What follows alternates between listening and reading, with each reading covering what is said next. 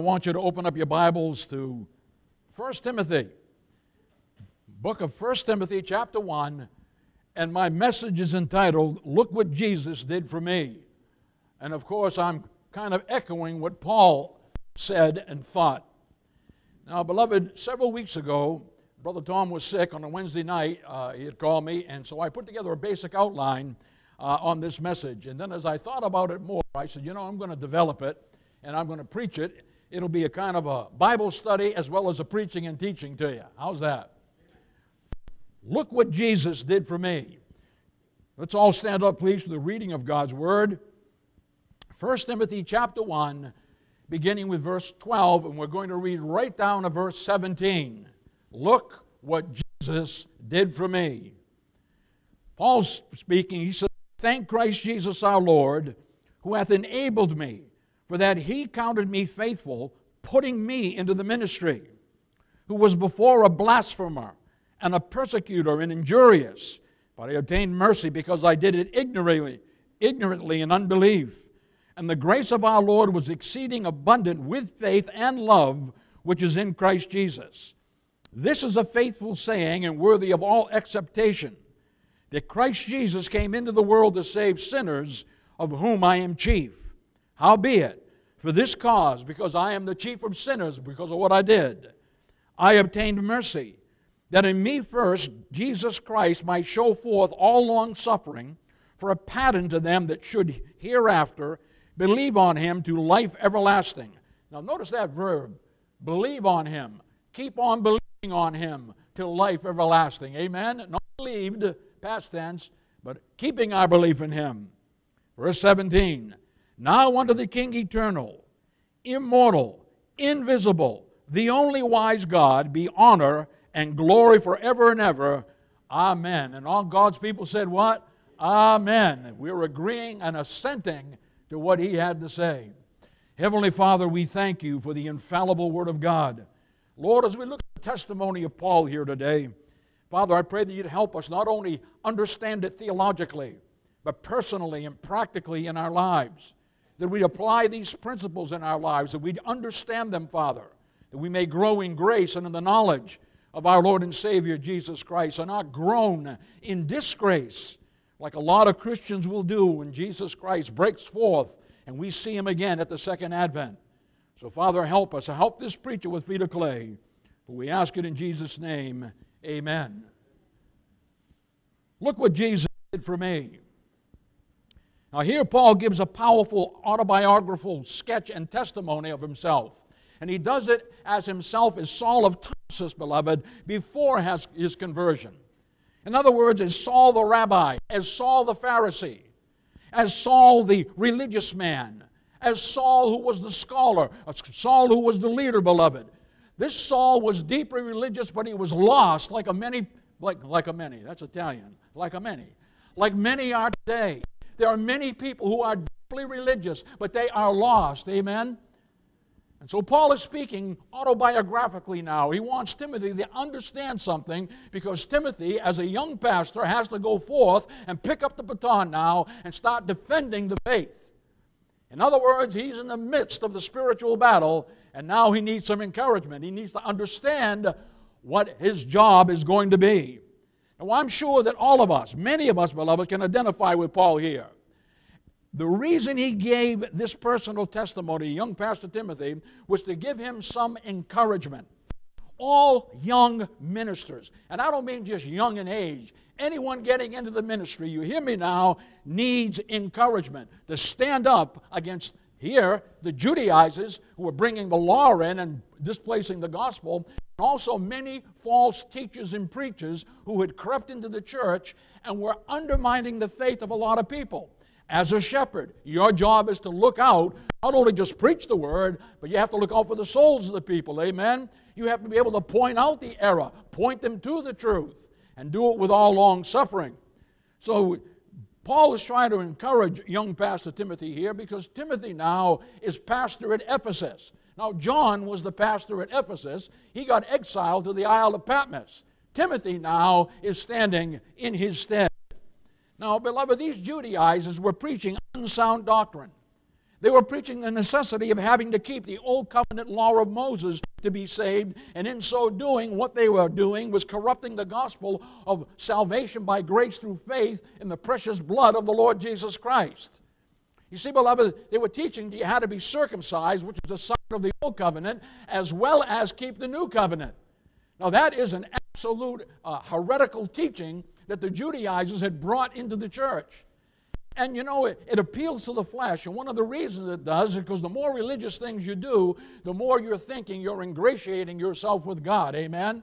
And that's why so many of these mainline churches, they have this outward facade of religion. They're deeply religious, Paul says, but ever learning, but never able to come under the knowledge of the truth. They have a form of godliness, but they deny the real power thereof. And what does God say? From such, turn away from them.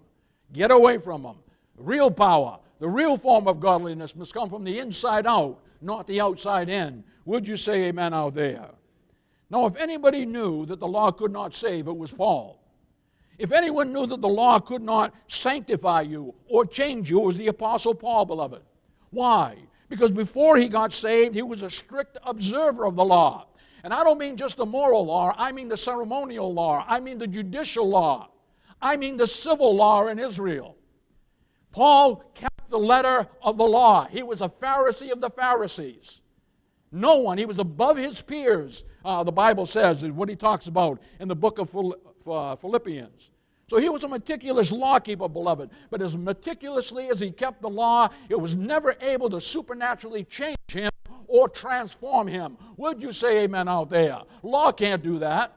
Listen, beloved, you can legislate morality outwardly, but you cannot do it inwardly. You can look at all the signs you want that say you don't do this, don't do that, but it does not change your heart. It takes something from the supernatural, beloved, to be able to change the heart, amen, and make that law now come alive in your life because it's been written on the fleshy tables of your heart. Would you say amen out there? You see, Paul saw it was the gospel alone that radically transformed his heart and his soul and his spirit. It was the gospel alone that radically transformed his mind and his thinking.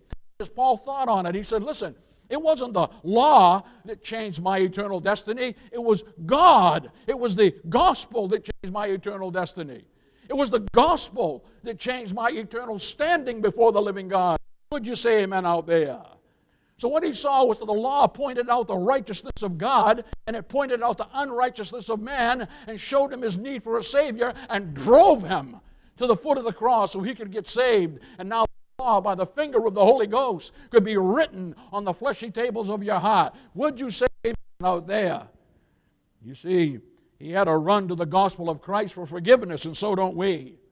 Now, young Pastor Timothy, beloved, needed to know this so he could refute these legalists who were trying to replace the gospel with observance to the law of God to get right with God. Now, beloved, I say this to you because it's important. It isn't only for this minister. It's for all Christians. We ought to give an answer for the hope that's in us with meekness and fear and apologetic. We should know how to defend the faith of the Lord Jesus Christ. Listen to me. We are living. I've been reading, I don't know why lately the Lord has put so much on my, I've been reading all these old textbooks that I've had. And all I can tell you, beloved, to surmise it, if they thought we were living in the last days then, we are definitely living in the last days now. And this is what they all say. Before the second advent of the Lord Jesus Christ, there will be a radical departure from the faith. Every man will do what's right in his own eyes. That sound familiar? Now, this is what all the old theologians were saying. And, beloved, Paul knows that. The last days are very precarious, and they're upon us. Let's know that in the last days, perilous times shall come. And perilous times are here. And Timothy, as a minister, beloved, now has to stand at the forefront, and he's going to have to defend the faith. He's going to have to look for the souls of men. He's going to have to know the truth of the word, will, ways, and wisdom of God. He is the one now, beloved, is going to be at the tip of the spear. Would you say amen? So Paul uses his life as an example to young Pastor Timothy and also to us, beloved, of what Jesus can do for you through the supernatural power of His Spirit and of His grace. A lot of you probably ask yourself, what has Jesus done for me?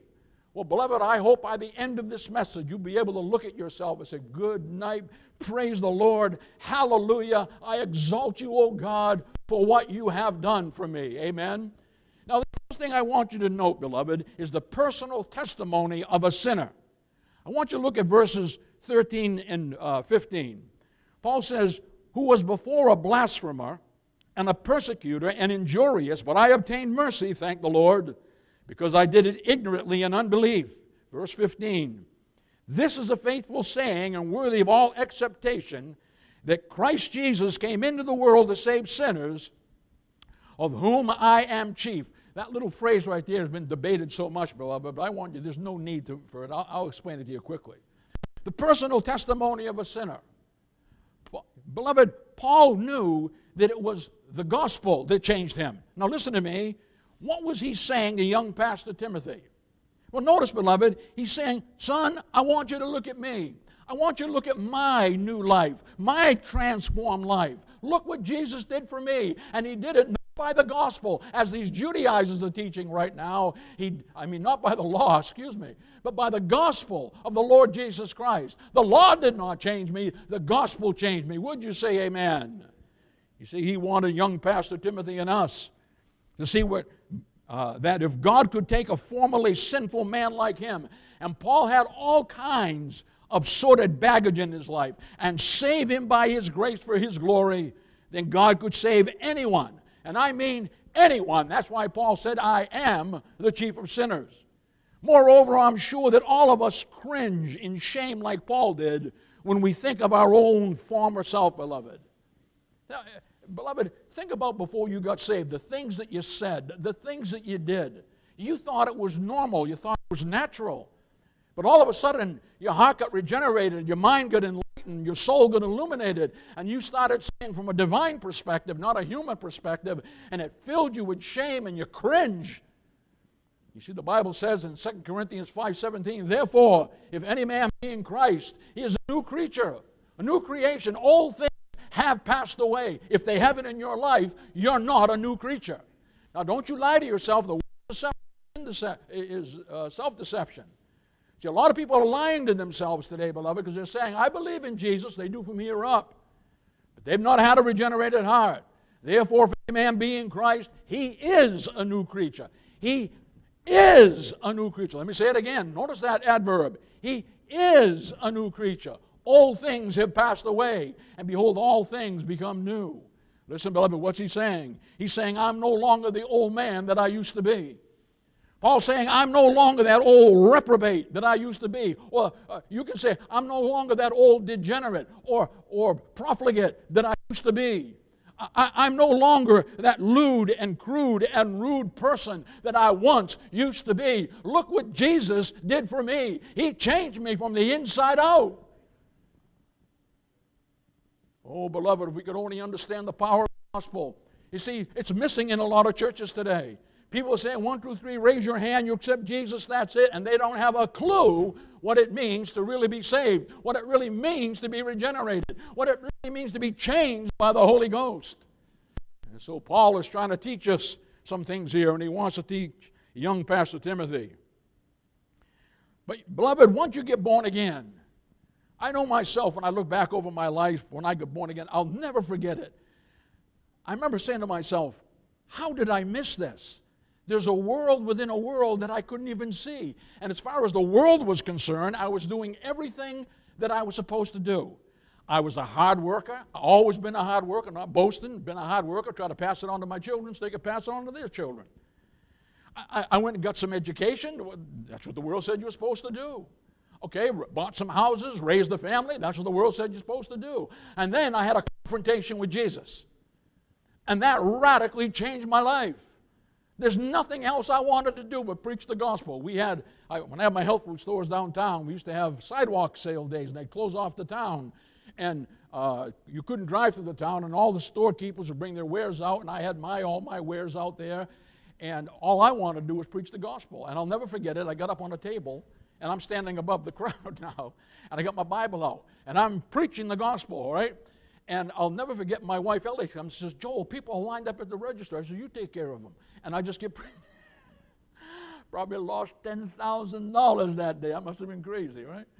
But you see, beloved, something radically changed. Amen? And this is what Paul is trying to show you. Timothy, do you understand that the gospel is the power of God unto salvation to everyone who believes it? Do you understand that? It is the dunamis, the dynamite of God. It is the divine energy of God that can change, and you have the ability to be able to do that. And so he's trying to give him his testimony. Now, beloved, when you get saved, I hope you can say, look what Jesus did for me. Now, I want you to note three things under this point, beloved. The first thing, the past deeds of the sinner. Look what he says in verses 13 and 15. Who was before a blasphemer and a persecutor and injurious, but I obtained mercy because I did it ignorantly in unbelief. Verse 15. This is a faithful saying and worthy of all acceptation, that Christ Jesus came into the world to save sinners, of whom I am chief. Now, by Paul's own admission, he states that he was incorrigible. By his own admission, ladies and gentlemen, he states that he was guilty of breaking all of the commandments of the Lord and all the commandments of his law that Christ forgave him of. Here he cites three terrible sins that he had committed. In the first place, he says he was before a blasphemer. Blasphemos is the Greek word. It means he impiously insulted and dissed or disrespected the name of the Lord Jesus Christ. It means he impiously reviled and slandered the name of the Lord Jesus Christ. I have someone I was talking to yesterday, and this person knows I'm a minister. And as I was talking to them, and they used the Lord's name in vain, and of course I'm trying to get this person saved, but he could see that shocked me. It just stunned me. And he said, I'm sorry, Reverend, I'm sorry. I says, listen, thank you that you're sorry. I says, you don't have to be so sorry you offended me. You be sorry you offended God, because thou shalt not take the name of the Lord thy God in vain, for God will not hold him guiltless that taketh his name in vain. That's the one you need to be sorry for, because everything you're saying right now is being written down in a book. Would you say amen? You see, before Paul used to curse and condemn the name of the Lord Jesus Christ, and constantly and continuously he spoke evil of him. It was Paul's mission in life to do that with Jesus Christ, beloved. Why? Because he saw Christ as an imposter, that he wasn't really the Messiah, beloved. And so he thought nothing of it. He wrote about it in 2 Corinthians. He says, I knew him after the flesh. I once knew him after the flesh. I don't judge him anymore after the flesh. See, now I'm a saved man. I saw now that he was more than a man. But all I looked at him was some other religious leader that came along and pretended to be a false Messiah. And there's been many of them that were coming through Israel at that time. Number two, beloved, he said he was a persecutor. Notice, dioktas is the Greek word, and it means this. Listen, one who ruthlessly punishes and pursues Christians. In other words, he hated all believers, beloved, with a vehement passion in his life. Why? Because he saw them as traitors. Paul saw Christians as apostates from Judaism, beloved. Therefore, his mission in life was to set out and try to wipe out Christ, wipe out Christians from off the face of the earth. He persecuted them. And let me tell you something, that's coming again in these last days. If you know anything about the book of the Revelation, especially Revelation chapter 20, when Satan is loose from the abyss, the restraints that have put on him, beloved, are going to be removed, and he will attack the church of Jesus Christ ruthlessly in the last days. Right now, beloved, he's on a chain. He's kind of restrained. He can still tempt you and persecute you, beloved, but not like he's going to do in the last days. Thirdly, beloved, he says he was before not only a blasphemer and a persecutor, he was injurious. Hubristas is the Greek word. It means he was a very prideful and insolent and violent man who despised Christ. Despising Jesus. It means he despised Christians, beloved, who both delighted in treating them with brutality and destroying them. That's what that word injurious means. In other words, beloved, as I looked up this Greek word, it means he was an arrogant sadist. In other words, he enjoyed inflicting pain on Christians, beloved. How? By arresting them. How? By beating them. How? By chaining them. How? By executing them. How? By splitting families up. pitting brother against father and mother and sister and hauling them off.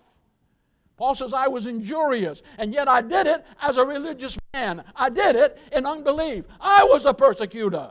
I was a blasphemer. I was injurious. That was me, Timothy. And beloved, when you look at all those are crimes against heaven, amen? I don't mean indirectly, I mean directly against heaven. And so, beloved, we see the past deeds of the sinner, but I want you to see, secondly, the powerful deception of the sinner. Look what he said in verse 13. Who was before I became a Christian, a blasphemer and a persecutor and injurious, but I obtained mercy because I did it ignorantly in unbelief. Now, notice the powerful deception of this sinner, beloved. But I want you to understand this. Paul's not making excuses here for doing all these dreadful things, beloved. What he's doing is just stating a fact so Timothy can have some encouragement and confidence in the power of the gospel to change people, to forgive people. Amen? So Paul is just stating the facts here. Now he uses the words ignorantly and unbelief. Agnoneo and apistia is the Greek phrase, and it means he really thought that he was faithfully serving God, because to him there was no way where the boogeyman lives that Jesus could ever be God's Messiah. He could never be the Messiah of Israel. Why the Messiah of Israel? He's coming in as Israel ben David. He's going to conquer those pagan Romans. He's going to set up a Jewish aristocracy, and we're going to rule and reign over the Gentiles. You see, that's the problem of the Zionists today. Christian Zionism is an offshoot of Old Testament Zionism, beloved. And they looked at the Bible politically and physically and not spiritually, and that's what's happening today in the Church of Jesus Christ. You know, most Christians are dispensationalists by default. That's the only thing they knew. They got in the dispensationalist church and they're taught, they said, well, that must be it. And they don't have a clue that that's the new baby that came down the block in under 200 years. The church for over 1900 years never even heard of the things that they're talking about today. But I'm not going to go there, beloved, because what I want to do is be able to move right along here. So he thought it was his job, beloved, listen to me, in his religious zeal and utter spiritual blindness, he considered it his job, his duty to stamp out Christianity. You know, I thought about that. And oh, how Paul's life mirrors our own until Jesus also opens our eyes like he did to Paul on the road to Damascus when we get saved. Amen? Once we too blasphemed the Christ and Christians. You know what I'm talking about. You used to make fun of one of those religious nuts. You see, beloved, once we too persecuted Christians. I'm not putting that person in this position right now. You know, they're just too strict. They're too conservative. They're crazy. They can't have any fun in life. Once we too were injurious. We injured, let me tell you, not only God, not only Christ, not only Christians, but blessed be God, we injured ourselves. And yet we didn't know it. We were shooting ourselves in the foot all the time. But we didn't have a clue, did we? Until God, by His grace, by His Spirit, opened the spiritual darkness of our eyes and let some of that glorious light flood into our mind and flood into our soul and flood into our spirit. Would you say amen out there? You see, beloved, Paul understood this. The second thing I want you to see, beloved, or the third thing I should say on the point number one, is the present diagnosis of this sinner. Notice what he says in verse 15. He says, this is a faithful saying and worthy of all acceptation, that Christ Jesus came into the world to save sinners, of whom I am chief. Now, the word chief is the Greek word protos. And let me tell you what it means. It means first in the line of many. If you were to go to Detroit right now and they make a prototype car, that means we're going to get all the bugs out of it, and then after they do, what are they going to do? They're going to produce more. So Paul says, I'm a sinner. I'm a protos. He says, I'm first in the line of many. But notice he's saying he's first, meaning that after doing all this, that is in his misguided zeal, in his misguided direction in life, before he got saved, Paul still always considered himself to be the very worst and the wickedest and foremost of sinners after he got saved for doing such heinous things to Christ and Christians and also the church of God. the very institution that God himself built on this earth, beloved, so men could come to know the Lord, so men could be trained up in the faith, so men could take the Lord's table, so men could be taught the Word of God. Amen? Paul is trying to destroy what God created. Oh, he was trying to destroy what God created. And so, beloved, his conscience seemed to always torment him.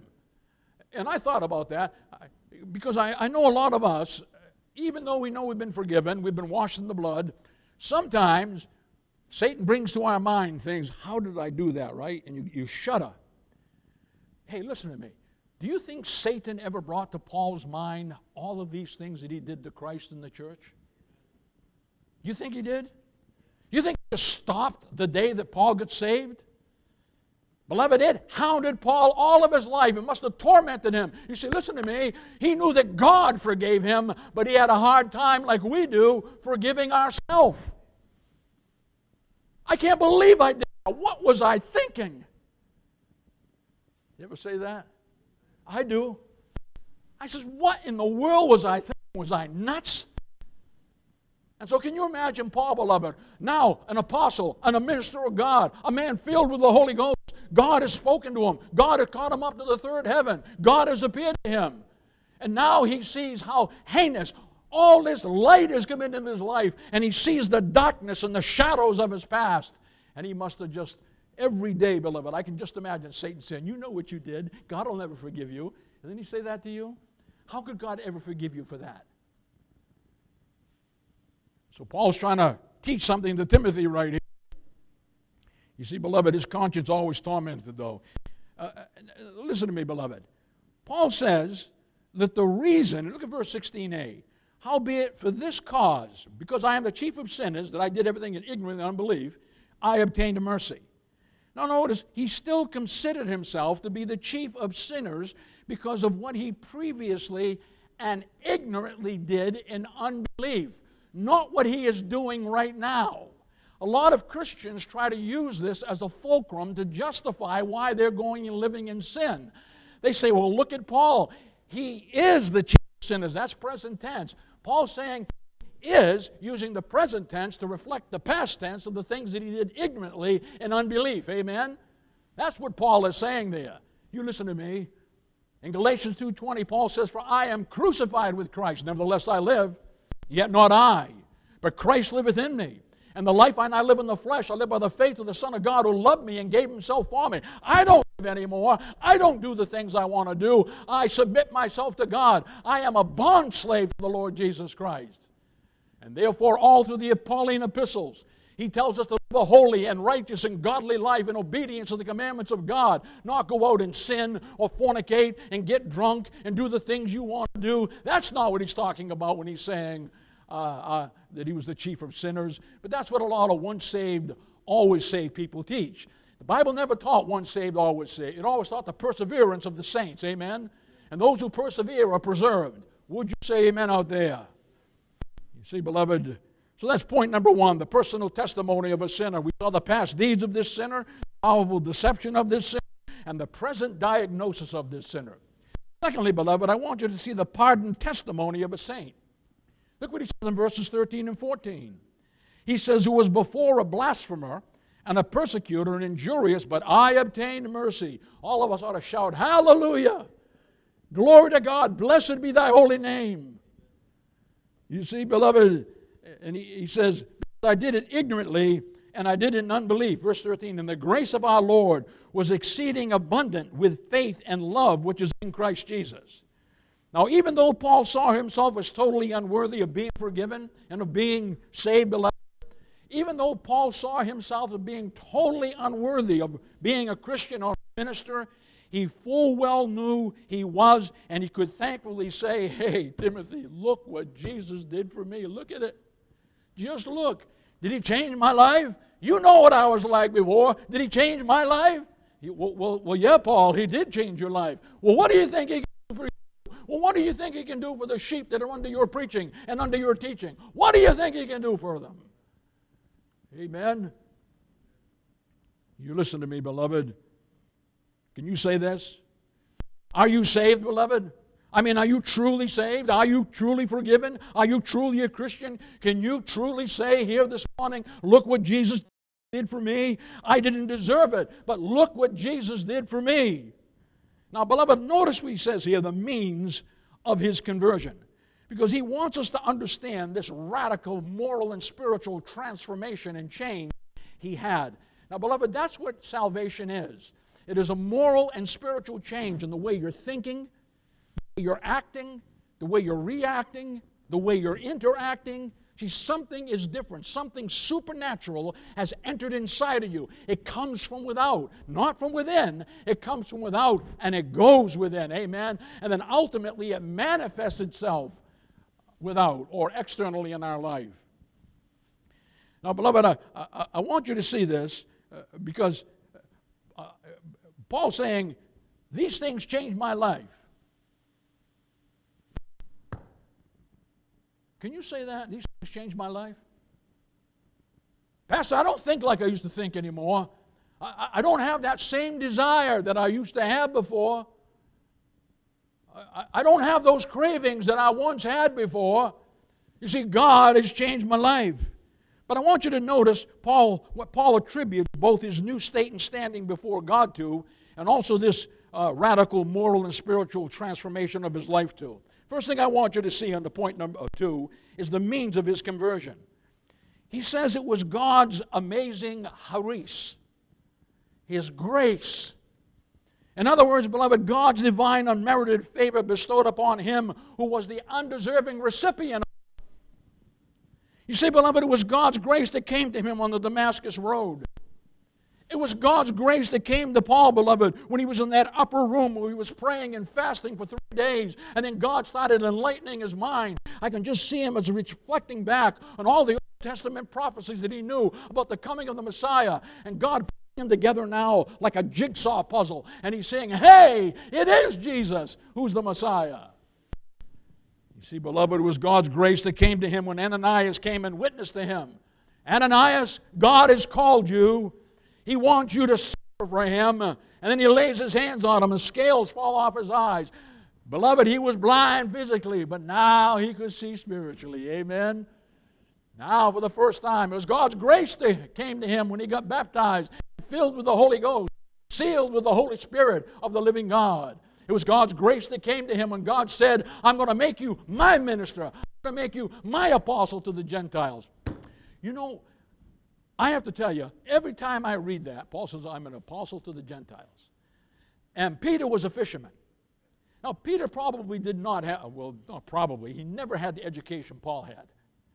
Now, imagine, if you're going to send anyone to the Jews who are educated and brought up in the synagogue for 1,500 years, they have the law, you'd think he'd send Paul to them. He says, no. See, I take the foolish things of the world that confound the wise. Peter, you're going to the Jews. What? Yes, Lord.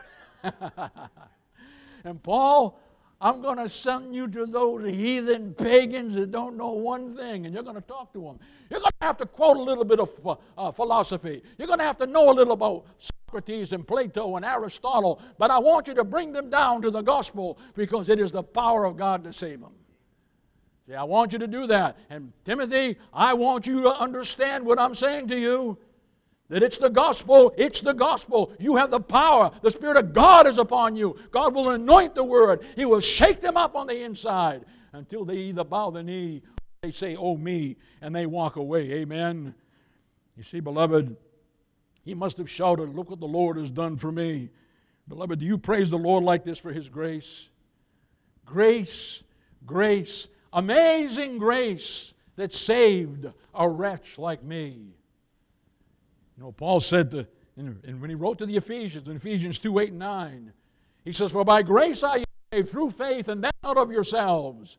It is the gift of God, not of works, lest any man should boast. For we are his workmanship, created in Christ Jesus unto good works, which God hath before ordained, before the world ever was, in his plan that we should walk in him.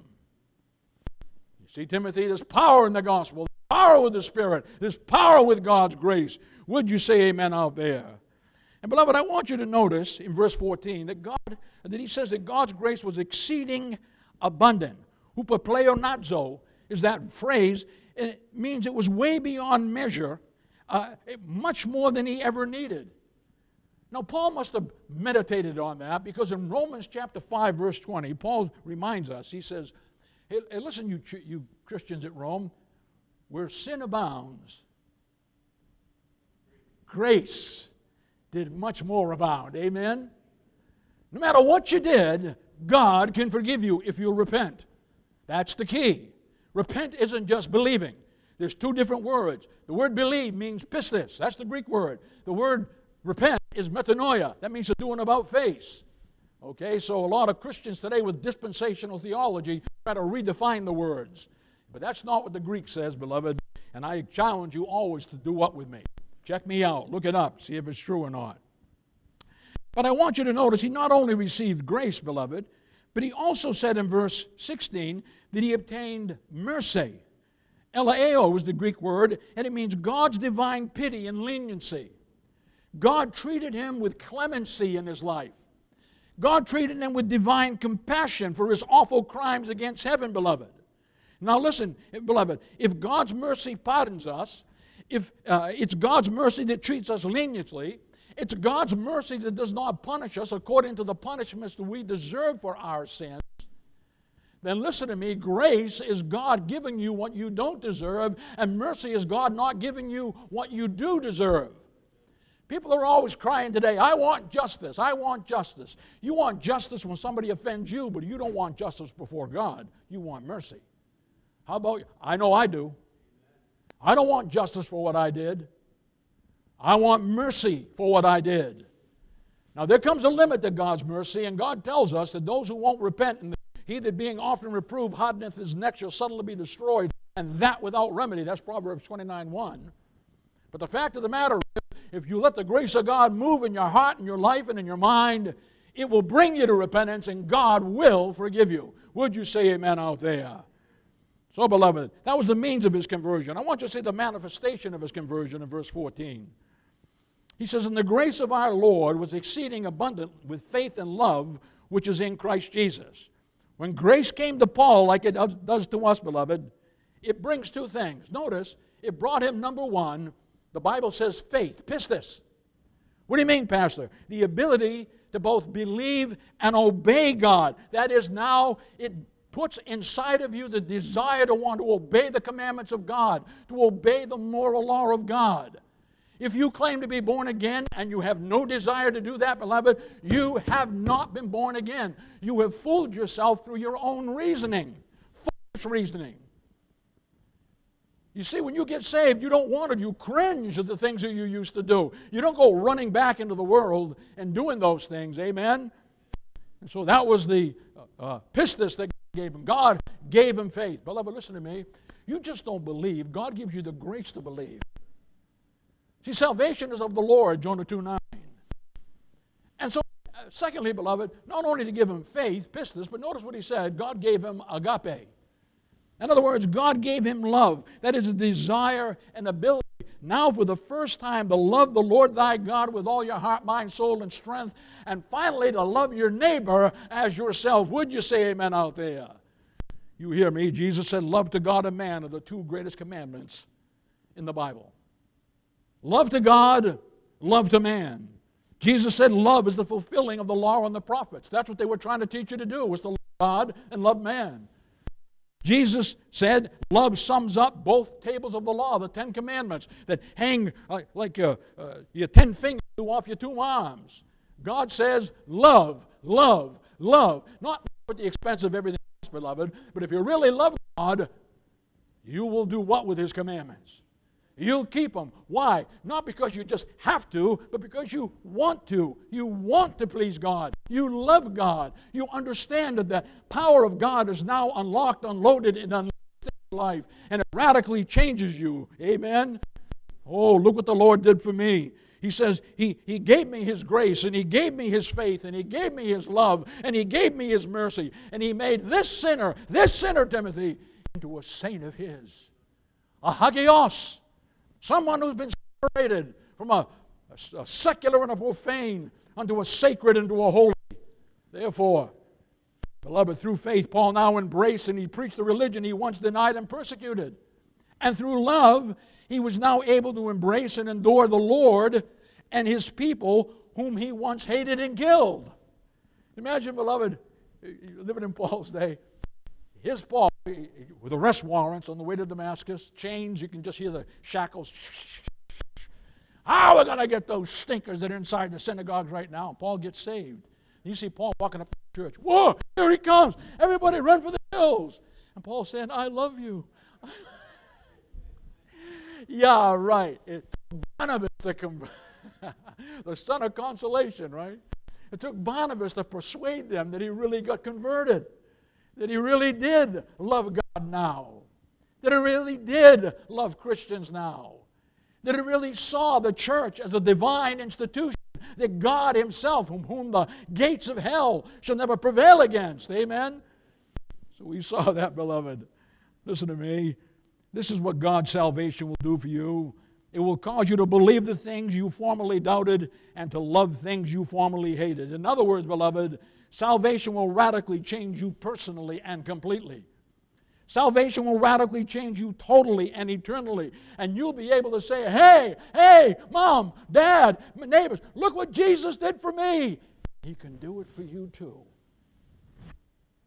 Look what he did for me. And he can do it for you too.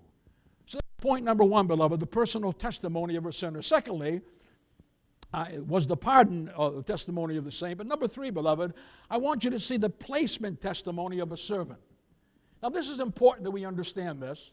I want you to look at verse 12. And I thank Christ Jesus our Lord, who hath enabled me, for that he counted me faithful, put me into the ministry. Now, beloved, notice that it's the Lord Jesus Christ himself who puts the true minister of God into the ministry. It is the Lord who calls a minister. It is the Lord who commissions a minister. It is the Lord who consecrates a minister, beloved. And this is a critical fact, and we must understand this. Because a lot of people accuse Paul of doing this himself, but that's not true, is it? Or another minister. I know, beloved, I never got into the ministry if God didn't call me. He had to change my heart. I'd have never done it. I'd never done it. But it took a call from God, and that's what God's in the business of doing, amen? So Paul did not choose to be a minister or a preacher. Paul didn't choose to be an evangelist or an apostle, beloved, as if it were some profession or career that he sought. The Lord Jesus Christ did it like he does with all true ministers and men of God. And I want you to notice that when Jesus Christ calls a man to preach, he also supernaturally enables him and empowers that man to preach. Now notice the word enabled. Endonumao is that word. It means that Jesus himself supernaturally prepared and equips that man by the gifts and graces of his Holy Spirit. In other words, he is the one who makes a minister out of that man. He is the one that makes a preacher and a teacher out of that man. He is the one that makes a pastor, a shepherd out of that man, an evangelist out of that man, a theologian out of that man. God himself calls that man. God ordains that man, beloved. There's a call that is on the inside, and it's the thing that you want to do the most. You're saying to yourself, this is all I want to do. There's nothing else I want to do in life. One of the qualifications for a pastor is 1 Timothy 3:1. If a man desire the office of a bishop, he desireth a good thing. The word desire is the Greek word oregno, almost like the herb. You know what I mean? He who yearns, he who burns, he who longs, who wants to do nothing else but be a pastor, a preacher, then that man has been what?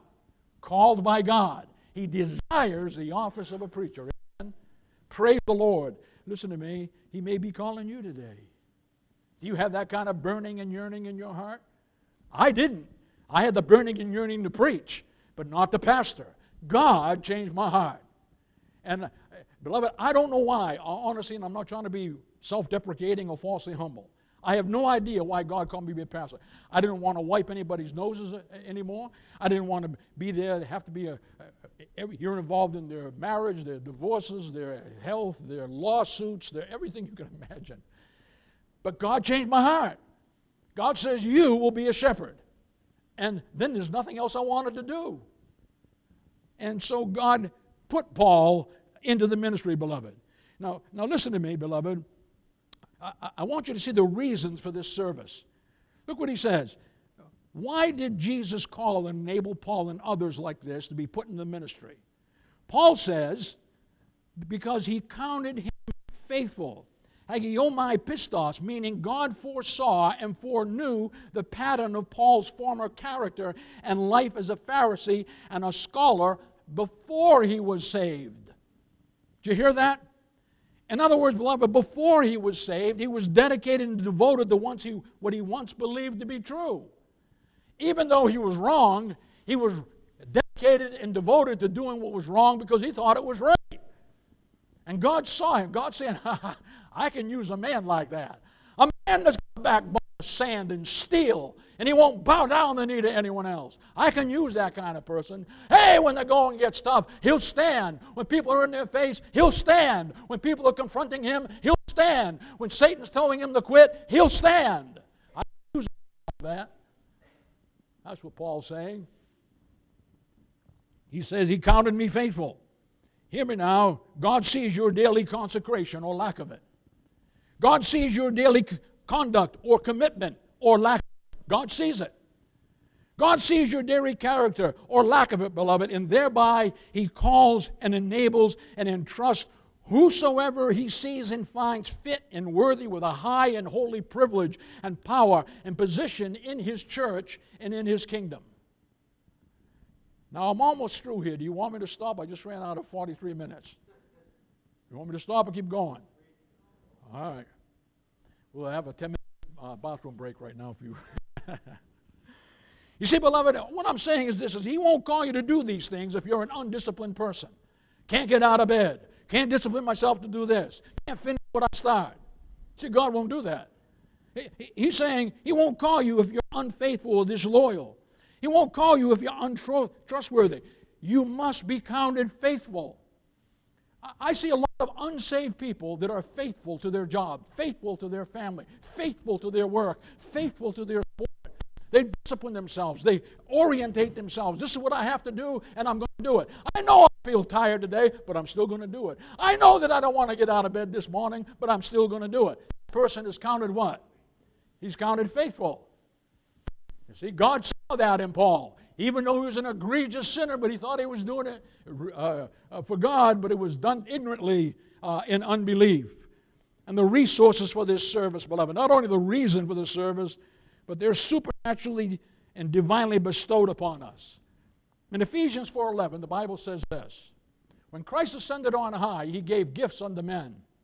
He gave some to be apostles, some to be prophets, some to be evangelists, some to be pastors and teachers. Now, for the perfecting of the saints, for the work of the ministry, for the edifying of the body of Christ, till they all come into the unity of faith and unto the measure of the stature of the fullness of Christ. I'm just kind of paraphrasing that because we've got time right here. My job is to teach you the Word of God. My job is to teach you how to minister. See, my job is to help you be able to exercise that gift that you have so you can glorify God with it. And you can start tomorrow on work day. Right, Jimmy? Oh, I'm going to ask Dave to keep an eye on you. Somebody better. So, see, God is the one who does this. These are the gifts that he gives unto men. Nobody just makes themselves a shepherd. God says this. Nobody makes himself a teacher. God says, I've given it to you. See, that's a gift that God has. People think they're just going to teach themselves. Well, who's going to teach you? Who's going to preach to you? Who are you accountable to? Who's going to give you the Lord's table? Who's going to do that? Who's going to disciple you? Who's going to marry you? Who's going to bury you? Who's going to baptize you? Who's going to do it? You think God had this plan in his mind before he gave apostles and pastors and preachers and evangelists and teachers to the church? Of course he did, beloved. Number 4, beloved, I want you to see the patient toleration of the Savior. Look what he says in verses 15 and 16. He says, this is a faithful saying and worthy of all acceptation, that Christ Jesus came into the world to save sinners, of whom I am chief. But notice what he says in verse 16. Howbeit, for this cause I obtained mercy, that in me first Jesus Christ may show forth all long-suffering for a pattern to them which should hereafter believe on him to life everlasting. Now, Paul tells us in verse 15 that this is a faithful saying. What in the world does he mean by that? Well, Paul's other sayings unfaithful? No, beloved, let me tell you what that saying means. It means this. This is a true message that can be trusted because it came from God. He's saying this is a true message that should and must be accepted because it was the Lord God, Yehovah himself, who gave it to me. He's saying this is a true message that you can take to the bank, that no one must ever ignore or reject, that Christ left the heavenly dimension to come down here to save sinners, fallen, sinful men who did not have a chance, a snowball's chance in hell of ever gracing the doors of God's heaven. And you, if you're not saved today, neither do you. I don't care what your parents are. I don't care what your pastor is. I don't care what church you belong to. If you don't belong to Jesus, you'll never grace the doors of God's heaven.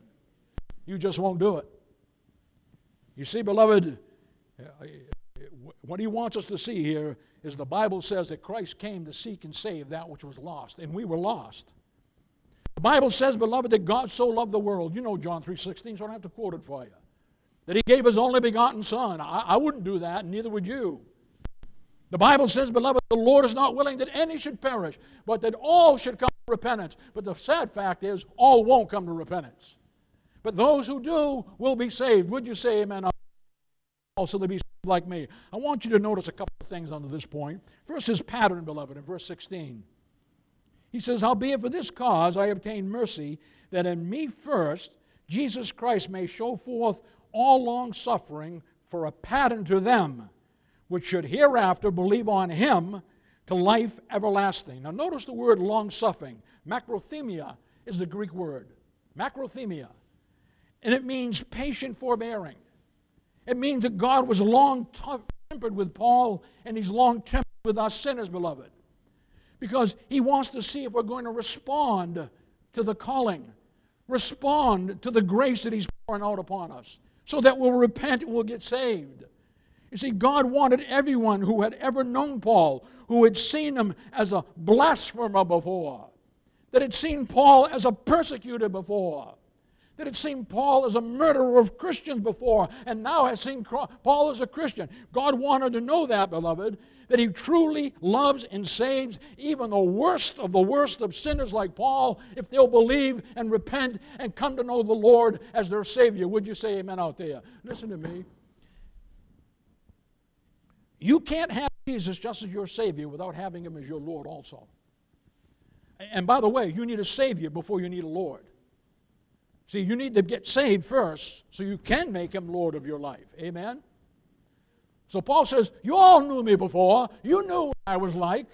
See, he's trying to show. And Timothy, can you imagine the rumors that Timothy heard? This is my mentor now, and before this guy, he was a blasphemer, injurious, persecutor, he killed Christians, arrested them, shackled them. And yet he's my mentor, he's my teacher, he's my example. The things that thou hast heard of me among many witnesses, the same commit thou unto the faithful who shall be able to teach others also. Beloved, Lord willing, God's going to raise up preachers here. And you know what? I'm trying to pass the baton on to them. So the things that thou hast heard of me amongst many witnesses, the same commit thou to what? Faithful men. God counted me faithful, Paul said. And so they can pass it on and pass it on and pass it on and pass it on and perpetuate the church of the Lord Jesus Christ until he comes again. Would you say amen? Bless God. And he's coming again. Amen. So he says, he was long-suffering to me. Now Paul says, notice the word there he uses in verse 16, pattern. He may use me as a pattern, hupotuposis. And it means that Paul was God's sketch and showpiece. Paul was God's specimen and outline, his model and chief example of how God can and will save even the worst and most notorious and heinous of sinners like Paul. Paul's saying, listen to me, if he'll do it to me, man, you can't even compare to what I used to. It was my mission in life to persecute Christ, to blaspheme Christ, to kill his people. Did you do that?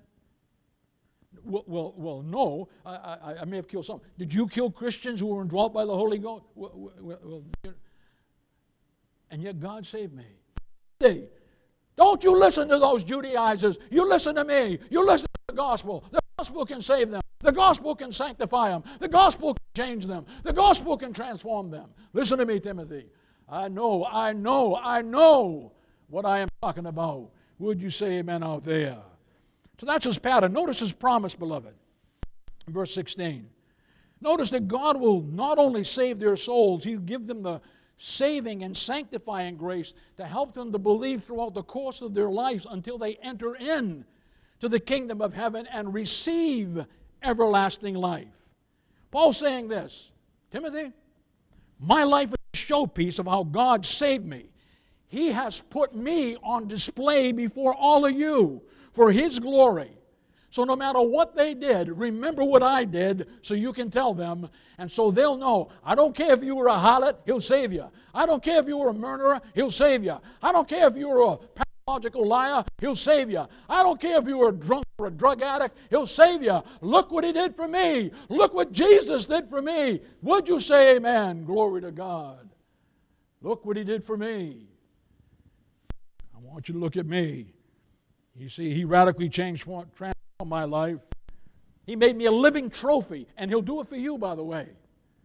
So Paul's saying, if God can forgive me and radically change me from an adversary to an apostle, if God could take me, who was a persecutor, and make me a preacher, if God could take me, who was an executor of Christians, and make me an evangelist, oh my goodness, He have no problem dealing with you.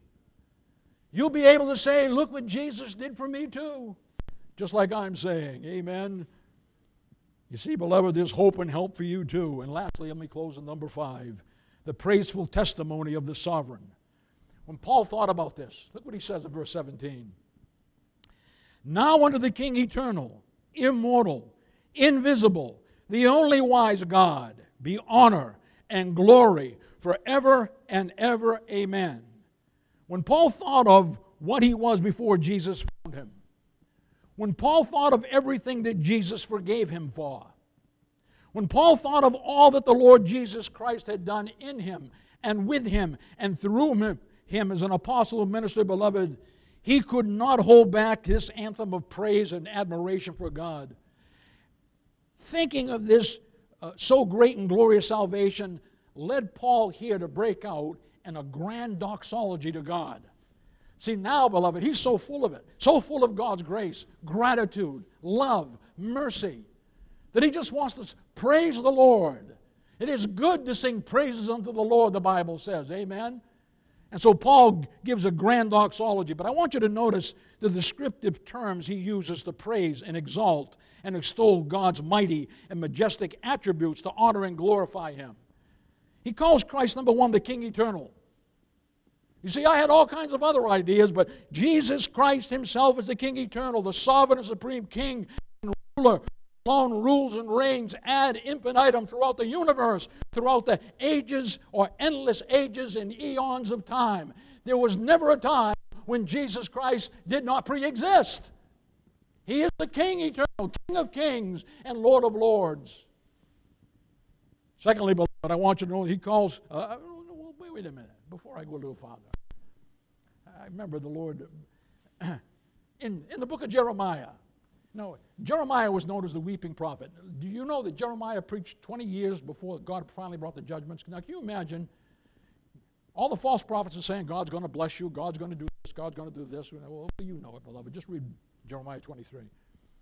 Jeremiah preached 20 years. And he's saying, Lord, they're mocking me. Look, you haven't brought the judgments yet. They're thinking they got food on the table. But 20 years later, guess what? Nebuchadnezzar came in. And everything that Jeremiah had prophesied came to pass. Now, they were looking at King Zedekiah of Israel, King Jedediah. Oh, these are our king. They're going to deliver us. They're going to make a treaty with Egypt. Jeremiah says, there's only King eternal. And he said this in Jeremiah 10:10. He said, but the Lord is the true God. He is the everlasting King. The Lord is, not King Zedekiah, not King Jedediah. The Lord, not Pharaoh Necho down there in Egypt. He's a nobody and nothing in God's sight. And the Bible says in Psalm 90 and verse 2, even from everlasting to everlasting, thou art God. Would you say amen? Unto the King eternal, Paul could indeed say, praise the Lord, look what Jesus did for me. Why? Because before his conversion, beloved, he had seen Jesus as just another messianic impostor. But now as a Christian, he saw Jesus as the infinite and eternal God. And now said of Jesus in Colossians 2:9, listen to what he said, that in him dwelleth all the fullness of the Godhead bodily. Now Paul would have never said that until he got saved, amen? In him, in that man that walked on this earth, dwelleth all the fullness of the Godhead, God the Father, God the Son, God the Holy Spirit, the most blessed Holy Trinity in unity, co-equal, co-eternal, co-existent, co-essential, substantial. In him, God dwells. In him dwelleth all the fullness of the Godhead bodily. Would you say amen out there? You see, he's saying that you listen, I didn't know this before, but he is the Theanthropos. I understand now. When David said to my Lord, the Lord said to my Lord, sit thou at my right hand until I make thine enemies thy footstool. That's Psalm 110:1. I understand now that he's talking about a Theanthropos, a God-man, fully deity, fully humanity. Deity enshrined, enshrouded, enshrined in humanity. Fully God, fully man, without confusing the substance. Now I understand it. I didn't before, but look what God did for me now. He opened up the eyes of my understanding. And I understand about God of very God, light of very light, truth of very truth, whom Jesus really is. And so he's the King eternal who came to save his subjects so they too could say, look what Jesus did for me. Not only that, beloved, he calls Christ immortal. That is, he is morally and spiritually and physically incorruptible, meaning he's not subject to any form of deception or decay and death, beloved. He alone is inherently and innately endless and ageless and ceaseless. We don't have time to go there, but in 1 Timothy 6:16, in the same book, he says, who only hath immortality dwelling in the light. In 2 Timothy 1:10, Paul says that Christ had brought death and immortality to light through the gospel. You and I are not inherently immortal. See, immortality is quality of life. Eternality is quantity of life. Immortality, beloved, is you living in a resurrected, glorified, transformed body fashioned like unto Christ's glorious body, according to the working whereby he's even able to subdue all things unto himself. That's Philippians 3:20-21. But see, he says, I understand it now that Jesus himself, he is immortal. But you know what? Paul says to the church of Corinth, someday we're going to be like him. Someday we're going to be incorruptible when we receive this resurrected and glorified body, when we're given a new body. In 1 Corinthians 15:53 and following, Paul says this, for this corruptible must put on incorruption. Must put on immortality. So when this corruption is put on incorruption, this mortal has put on immortality, then shall be brought to pass the saying of Isaiah that says, death is swallowed up in victory. O death, where is thy sting? O grave, where is thy victory? The sting of death is sin, and the strength of sin is the law. But thanks be to God who giveth us the victory through our Lord Jesus Christ. Therefore, my beloved brethren, be ye steadfast, unmovable, always abounding in the work of the Lord, for as much as you know that your labor is not in vain in the Lord. Come on and say amen out there. Look what Jesus did for me. Not only that, beloved, Paul's saying we too, in antiphonal response, before the angels, beloved, before the whole universe. Gabriel, my body shines more than yours. Look at that. I look like Jesus. You don't. Those 6 wings of yours. I don't look like that. You have feathers flopping all over the place. I don't have any feathers. I'm only playing with you now. And lastly, beloved, he says the only wise God. Now, can you see Paul in his doxology? Oh, under the King eternal, immortal, invisible, the only wise God. Oh, God, when I think of you, I shovel my timbers here. The only wise God. What do you mean by that? He's saying that God is the only divine being in the universe who is omniscient and possesses perfect and infinite wisdom and intelligence, and that He knows how to redeem and regenerate fallen, dirty, stinking sinners and make them righteous. Look what the Lord has done for me. He's a wise God. Who'd ever thought by a gospel, simple words, anointed by the Holy Ghost, because we didn't know it then, anointed by God's grace, but we didn't know it then, would so change your life. Oh, we're sitting here this morning under the ministration of the Word of God. Let it go into your mind. Let it slip into your soul. Let it cleanse your spirit. Let it change your heart. Let it change your life. Let it do it. So you can say, look what Jesus did for me. You didn't just come here to look at me, did you? You see, beloved, we can all say, look what Jesus did for me. I was a sinner, but now He made me a saint. Look what Jesus did for me. I was a drunk, and He made me a disciple. I was a hellion, and He made me holy. Look what Jesus did for me. I was a fornicator, but now He made me a follower. I was a rebel, and now He made me righteous. I was godless, and now He made me godly. Look what Jesus did for me. I was an immoral person, but now I am a moral person. Look what Jesus did for me. And we can all say, like Paul did here, amen. Amen. Hallelujah. Amen. The old spiritual, Negro spiritual. We should really get into it. I remember reading one time in a jail cell, right? There was a black man in one cell, and then there was a heating duct that went over to another cell. And the old black man started saying, amen, hallelujah. And the white guy picked it up on the other side. And he said, amen. Let me hear you talking now. I started singing in unison. Amen, amen, amen. Come on, speaking to me now. He was in there himself a low down, hold down, showdown in that prison. But Paul concludes this exology by saying amen. In other words, will you agree with that? Will you assent to those truths?